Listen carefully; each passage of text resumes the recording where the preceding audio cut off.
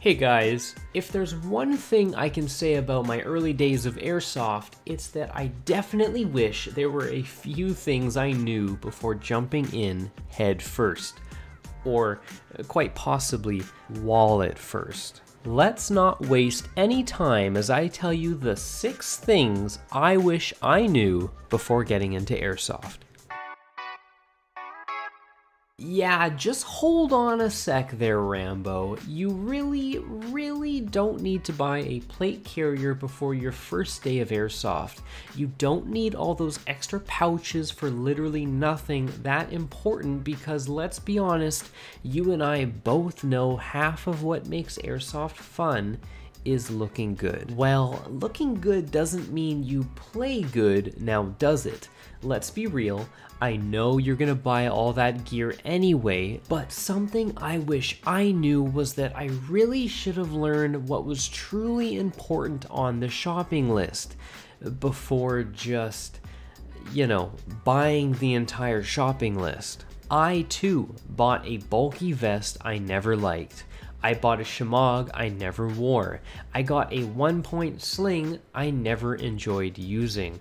The list goes on and on. My best advice to you is that you just play with the necessities before truly learning what you want your ideal kit to look like.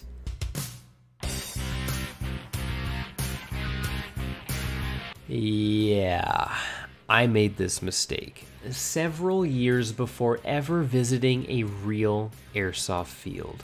I had, I kid you not, a $700 airsoft gun under my bed for about 6 years before going to an airsoft field for the first time. Sure, I used it to plink in the backyard, but my intention was to use it for airsoft many years ago. I just never did.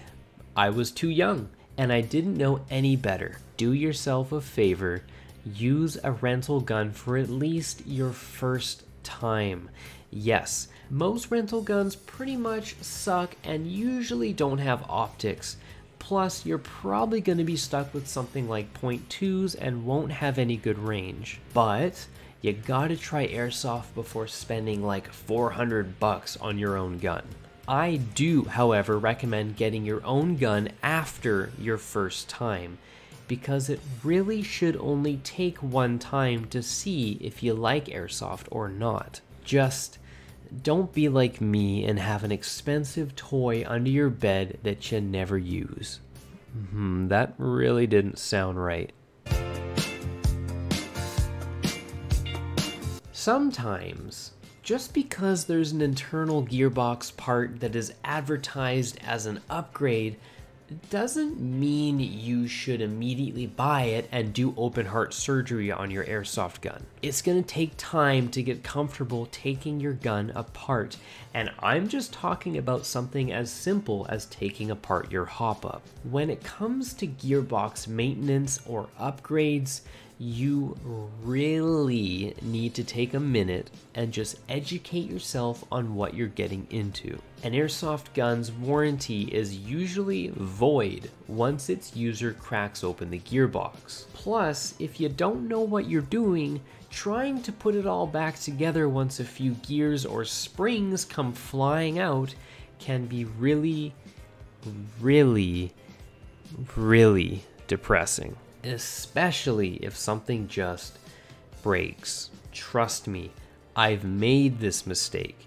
My Crytek CRB Mark II remembers that mistake too, and it remains in my spare parts bin for that reason. Just kidding, it's in the garbage.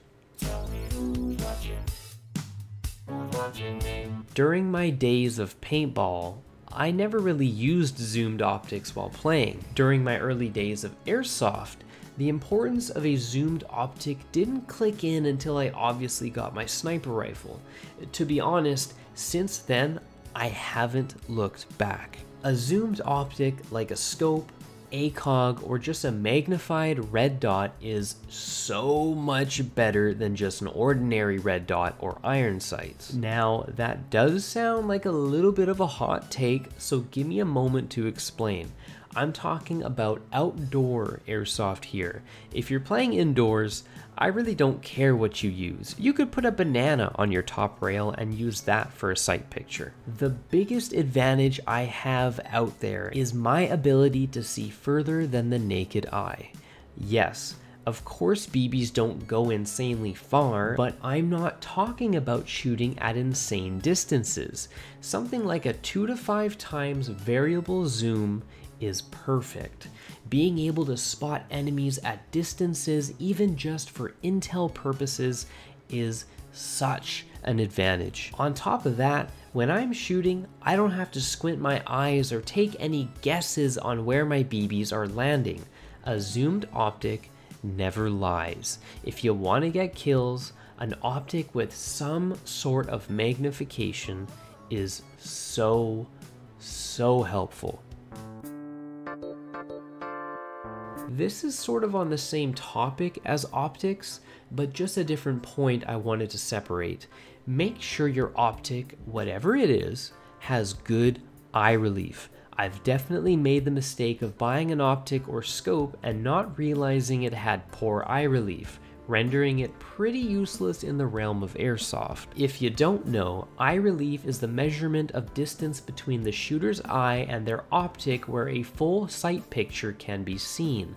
An optic with great eye relief allows the shooter to keep their face further away from their optic and still be able to see clearly through said optic. An optic with poor eye relief requires the shooter to keep their eye very close to the optic to get a clear sight picture. The reason I'm bringing this point up is because in airsoft, everyone has goggles and masks on, which can easily obstruct the shooter's ability to get close to their optic. Ever tried to use the cheek rest of your stock when you have a mask on? Yeah.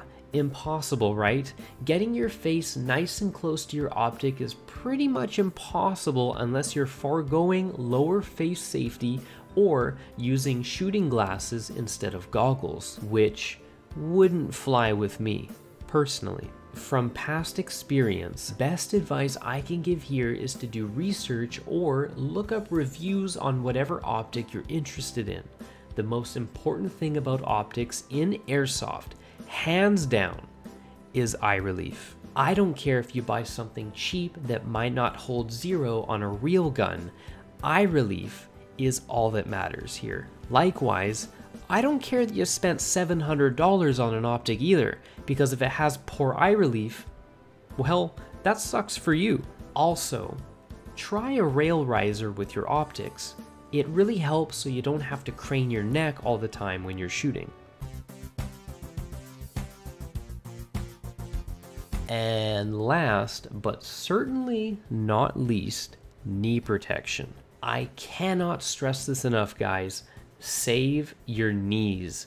When I first started playing, I didn't really have a solid game plan when it came to protecting my knees, and you really want to be careful because when you're flying around the field and you gotta drop to the dirt or just kneel down real fast, the last thing you want to do is smash your knee on a tiny rock you didn't notice until it's too late. The longer you protect your knees, the longer you can enjoy things like airsoft. There's tons of options for knee protection, guys. There's knee pads, combat pants with built-in knee pads, or my personal favorite, casual style motorcycle pants, which you can find online. They come in all sorts of colors like green or tan and have built-in knee pads under the fabric, durable enough to fall off a motorcycle at least once. That sounds good enough for airsoft. Anyway, just thought I'd mention knee protection. Don't say I didn't warn you. Alright guys, those are the 6 things I wish I knew before jumping into airsoft. Let me know in the comments if you can relate to any of these 6 things, or if there's something else you wish you knew before getting into airsoft. I'm sure we could all use a little extra advice, especially if it saves money. That's the best kind of advice. Take care, guys. See you next time.